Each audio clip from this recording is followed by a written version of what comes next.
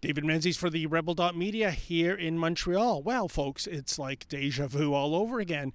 2 weeks ago, when I was last in this city, I was here to cover the story of the Imam Hassan Gueye, who was being turfed from the Liberal Party of Canada as its candidate of record in the riding of St. Leonard St. Michel, once it was revealed that Mr. Gueye had a history of making anti-Semitic and anti-Israel comments.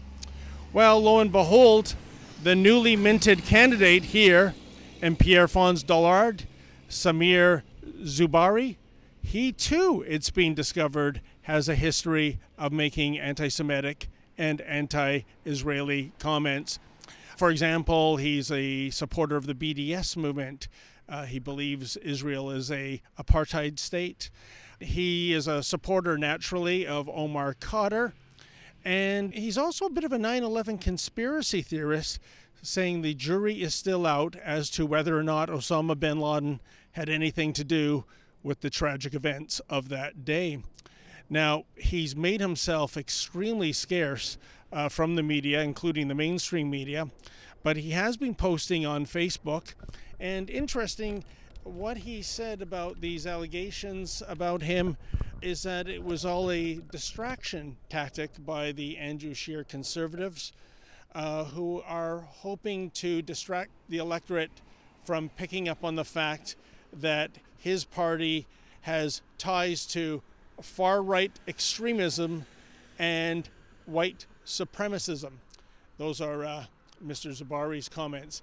Anyways, I'm going to try and find if I can see where Mr. Zuberi is in the riding and ask him to justify his statements of the past, and also to find out why the Liberal Party of Canada had a problem with Mr. Gueye for making similar remarks, but seems to have no problem whatsoever with Mr. Zuberi and his remarks. Now, my quest to find the whereabouts of Samir Zuberi brings me here to the office of the current incumbent for the riding, and that would be Frank Baylis.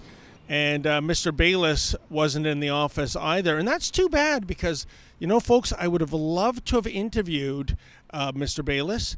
He is, after all, the MP who back in 2016 started an e-petition that garnered some 70,000 signatures about stamping out racism and religious discrimination.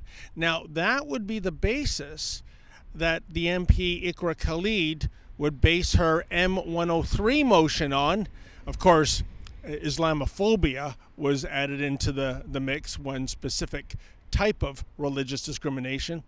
And I guess my question to Mr. Baylis would be, how does he feel that being the grandfather, if you will, of M103, that the potential new MP to represent this riding will be somebody who has been accused of many examples of anti-Semitism? I really wonder what Mr. Baylis would have to say about that. For the Rebel.media, I'm David the Menzoid Menzies.